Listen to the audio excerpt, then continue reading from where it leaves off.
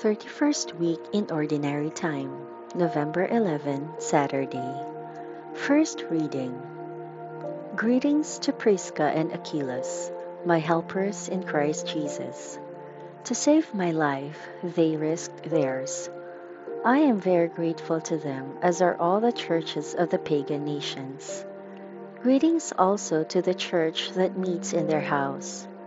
Greetings to my dear Epaenetus, the first in the province of Asia to believe in Christ. Greet Mary, who worked so much for you. Greetings to the Andronicus and Junias, my relatives and companions in prison. They are well-known apostles and served Christ before I did. Give greetings to Ampliatus, whom I love so much in the Lord. Greetings to Urbanus, our fellow worker, and to my dear Stachys. Greet one another with a holy kiss.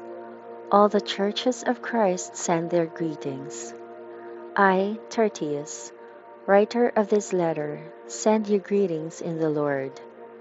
Greetings from Gaius, who has given me lodging and in whose house the church meets. Greetings from Erastus, treasurer of the city, and from our brother Quartus. Glory be to God. He is able to give you strength according to the good news I proclaim, announcing Christ Jesus. Now is revealed the mysterious plan kept hidden for long ages in the past.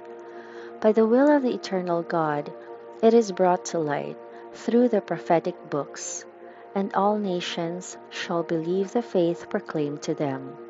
Glory to God, who alone is wise, through Christ Jesus forever. Amen. Gospel.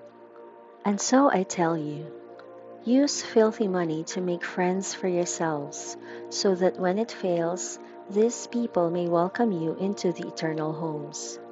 Whoever can be trusted in little things can also be trusted in great ones. Whoever is dishonest in slight matters will also be dishonest in greater ones. So if you have not been trustworthy in handling filthy money, who could entrust you with true wealth? And if you have not been trustworthy in the things that are not really yours, who will give you wealth which is your own? No servant can serve two masters. Either he does not like the one and is fond of the other, or he regards one highly and the other with contempt. You cannot give yourself both to God and to money. The Pharisees who loved money heard all this and sneered at Jesus. He said to them, "You do your best to be considered righteous by people, but God knows the heart, and what rises high among human beings is loathed by God."